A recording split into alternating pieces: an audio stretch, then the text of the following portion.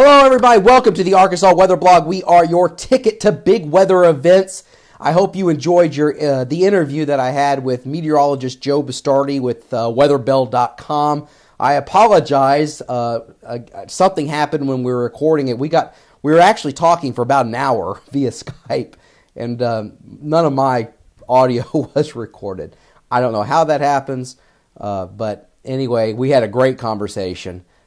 And he is an extremely talented long-range forecaster. Not perfect by any stretch of the imagination, and he will be the first to admit that, but he has been on a roll. And, look at this. When I saw some people saying, oh, winter's over, and, talking about a mild into January and into the beginning of February. And indeed, there may be a couple of days here and there where the temperatures do warm up, and I'm going to explain in this video how the cold air deliverance into the United States is going to be directed to the north and the east of Arkansas over the next several days. But we are going to get bouts of very cold air into our neck of the woods, much worse up towards the north and the east.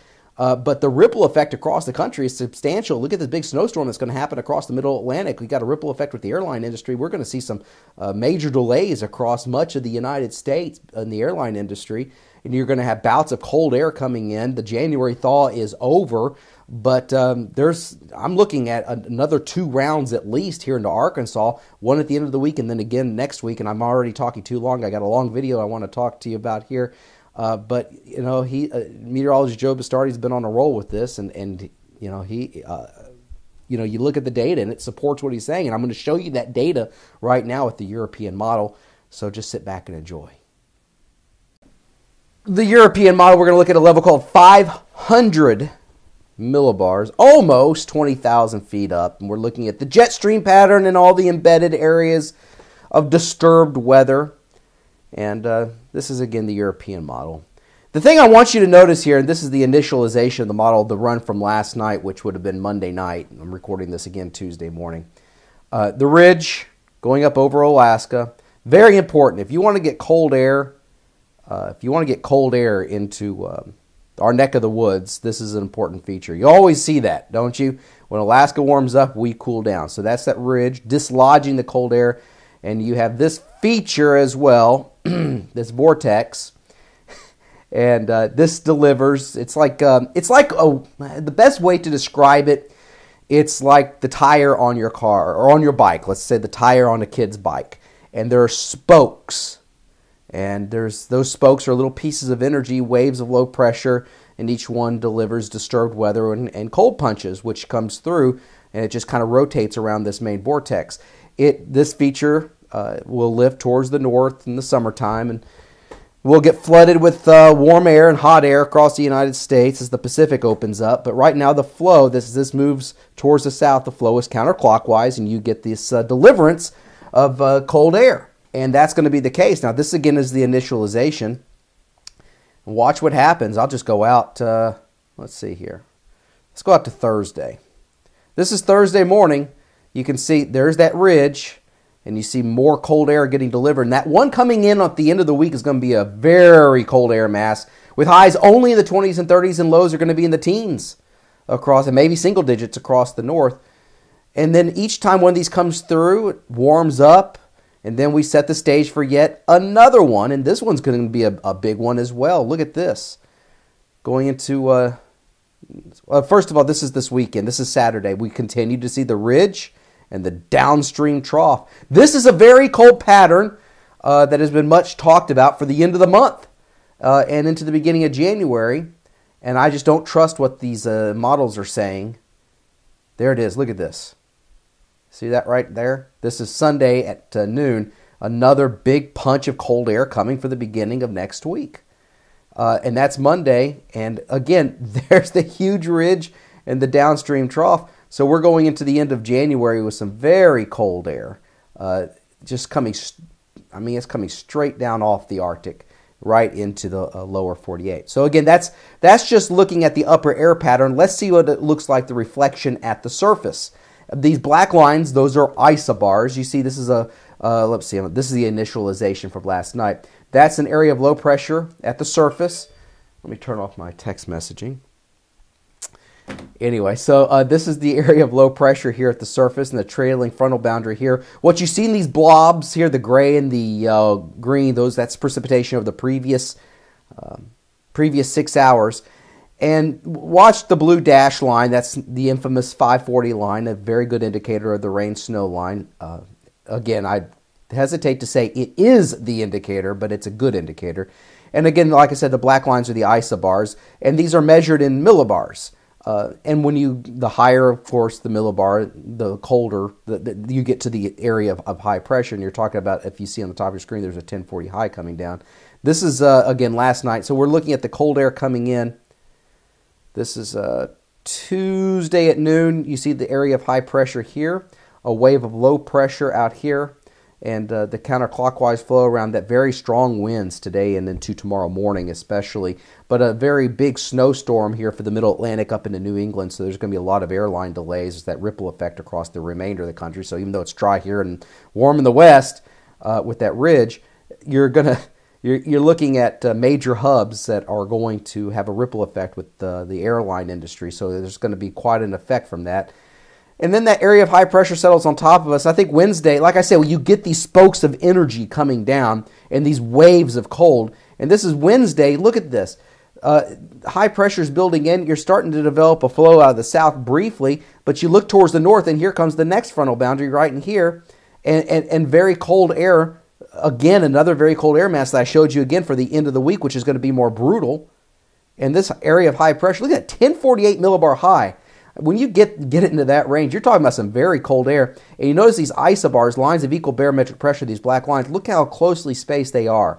That means that there's a significant pressure gradient, and so a lot of wind again, and you're talking about, again, a period where we're not getting any rainfall here or any precipitation, and the vegetation, everything is dried out. We've got a moderate fire danger. We've got counties going under burn bans. We need some rainfall, and this flow out of the north, the Gulf of Mexico just has not opened up.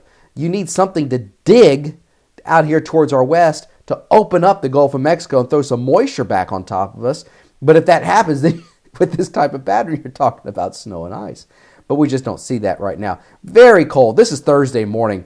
The 540 lines towards the south. Look at this area of high pressure here at the surface building in. Strong northeasterly winds coming in. You got upslope snows here in the Rockies. Looks like Denver's going to get smacked with some snow.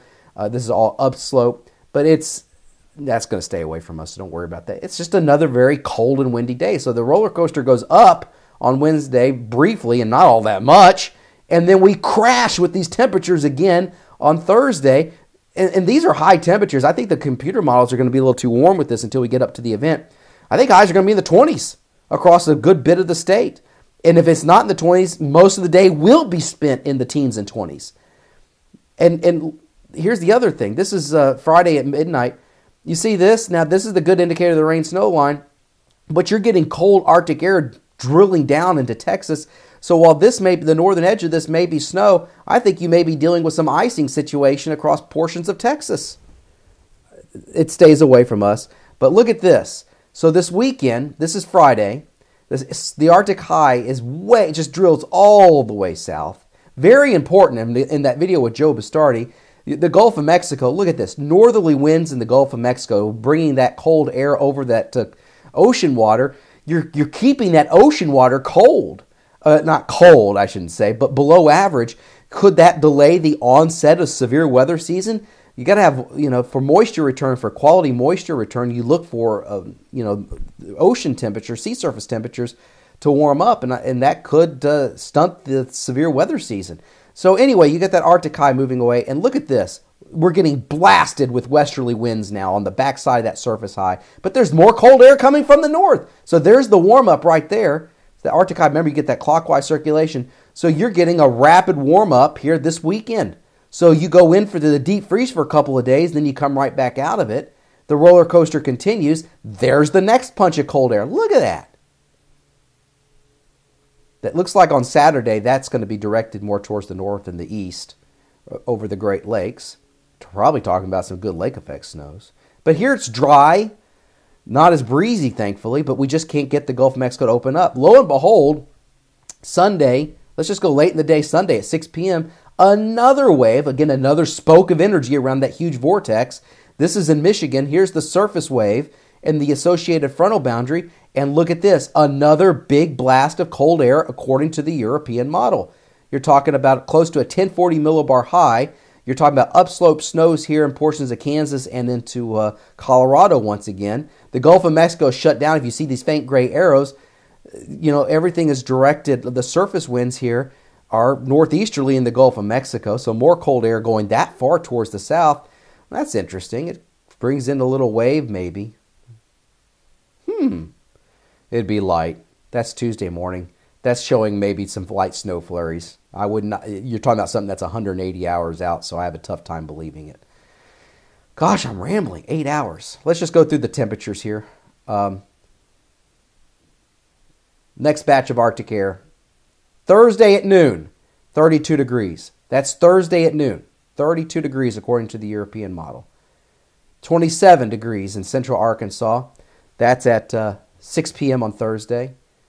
When you wake up Friday morning, lower 20s according to this, probably some wind holding temperatures up. Single digits and teens across the Ozarks. All right, next batch of cold air. It warms up this weekend. Let's go to, there's noon on Saturday. We're in the 40s across much of the state. Close to 50 degrees. We're probably going to make it into the 50s. But then next week, let's just get out to this because I'm blabbering too much. Okay, this is at noon on Wednesday. I'm sorry, noon on Monday. You've got 40s near 50 across the south and temperatures in the 30s and upper 20s across the north. So you get that cold air coming back into Arkansas at 162 hours.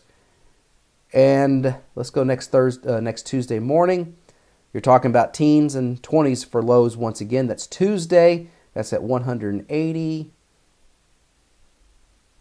Here's noon on next Tuesday with high temperatures, not high temperatures, but temperatures next Tuesday at noon still below freezing across a good majority of the state. So again, just continued punches of Arctic air coming into the state. I'll keep you updated with everything you need to know. Hopefully we can get some moisture in here. I know you don't want ice. I want some snow. But we need rain. I'll keep you updated with everything you need to know right here on the Arkansas Weather Blog. We are your ticket to big weather events.